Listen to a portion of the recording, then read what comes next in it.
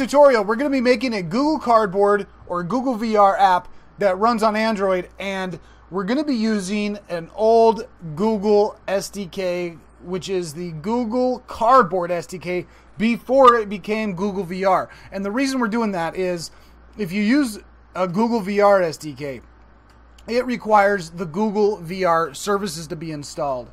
And as you can see from the ratings, people don't love Google VR services. I, for one, don't really care for it. I don't have Daydream, so there's no reason at all to have this on my phone, other than there's just no reason to, unless I'm using Daydream. And all I want is a simple application that will split the screen in half into a VR view.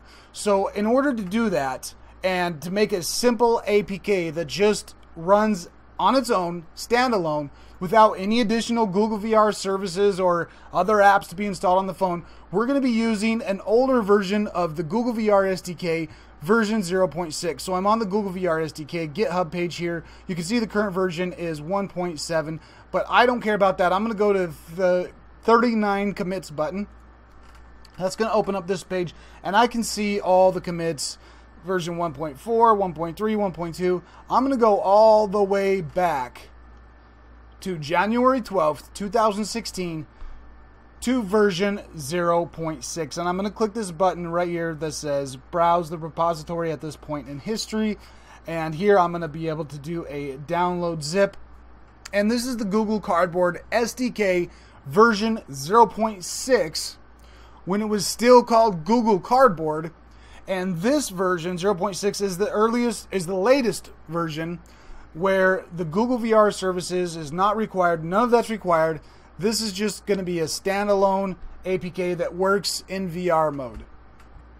So I'm going to use Unity 5.6.2, but the same thing will work for Unity 2017.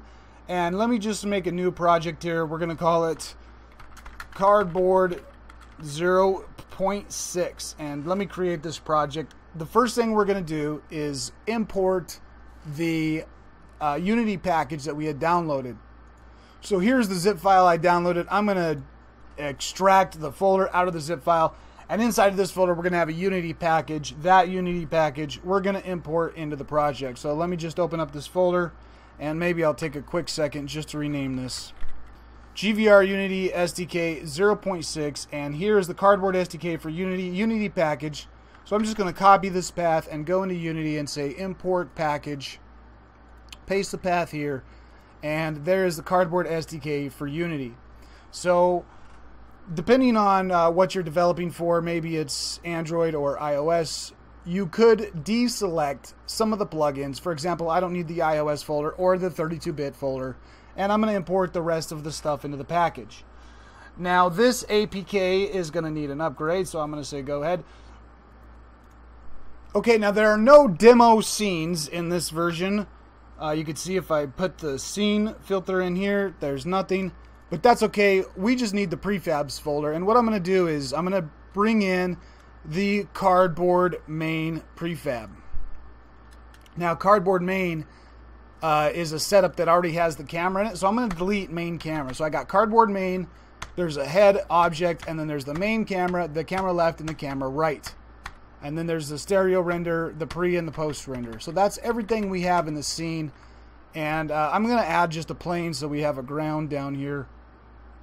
And then let's get the Cardboard main up to a Y position of 2, so he's up above the ground. And if I hit play, you're going to see that I have a nice view. I can rotate with holding Alt on the keyboard, and I can tilt by holding Control. So I have a nice Google VR view. If I were to build this out to Android, I would have the split screen on my device. And this APK will not require any Google VR services or any of that. It's just a standalone APK that does the split screen all on its own. Now the cool thing about this 0.6 Cardboard version is you have full control over everything. You can move the cameras around if you want them. You could set the culling mask if you want to, so that different eyes render different content. And one of the really nice things that we can do is if we're in play mode, and this has been has caused a lot of crashes in the native VR. But one thing that we can do here, if we go to the cardboard main, is we can toggle this Boolean called VR mode enabled and toggle this on and off. Now I'm going to write a really quick script that toggles this mode on and off. And to do that, we're just going to add a button into the scene. And so we're going to see how to do input with this setup. Now what I'm going to do is go to the prefabs folder and then expand to the UI. Now in the UI, there is this cardboard dot prefab, and I'm going to make that as a child of the camera. Make sure it's at 000. And when I hit play, I can see that I now have a dot on the screen. So now that I have a dot on the screen, I'm also going to need a event system. So I'm going to go to Create UI Event System.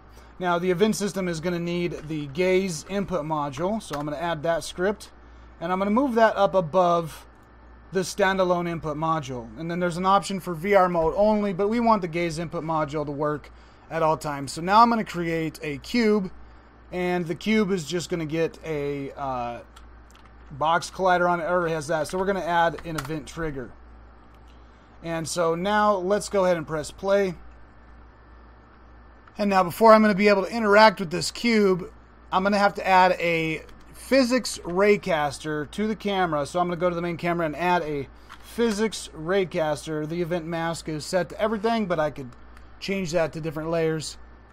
And now you can see when I put my cursor over the object, the dot responds to it, and I can interact with this object. So what I'm going to do is on the cube, I'm going to add a new script, and I'm going to call it toggle VR mode.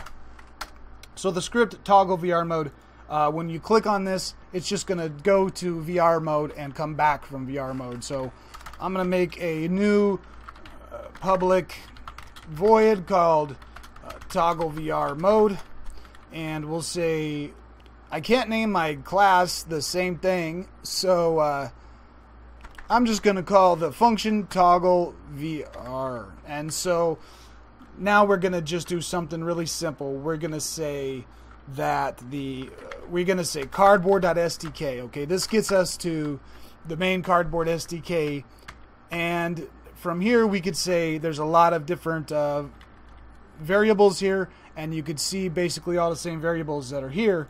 But the one that we want is VR mode enabled.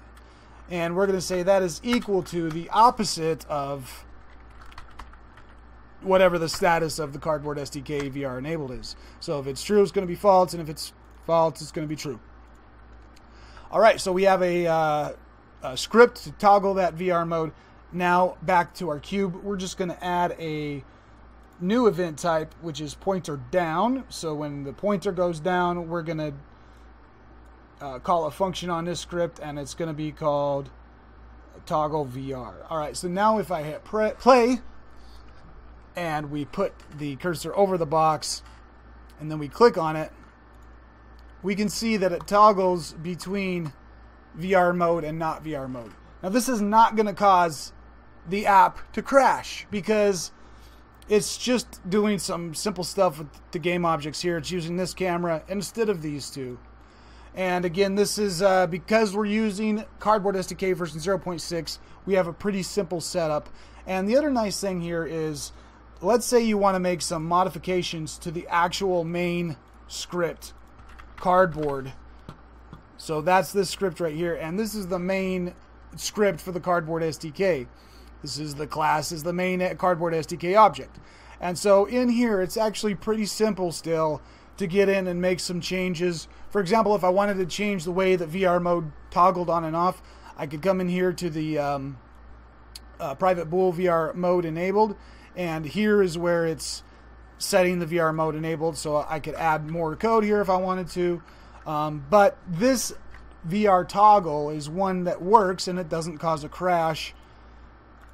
And the other nice thing about using this older SDK is we are independent of the Google VR services that are required for any SDK after this, because after this it became the Google VR SDK instead of Google Cardboard, and everything after that started changing. So one place I went to for help here was the Cardboard, the developers.google.com, the release notes, and then I scrolled way down the list, well, halfway down the list here, back back before version 0.7, and you get all the way here to Cardboard SDK 0.6.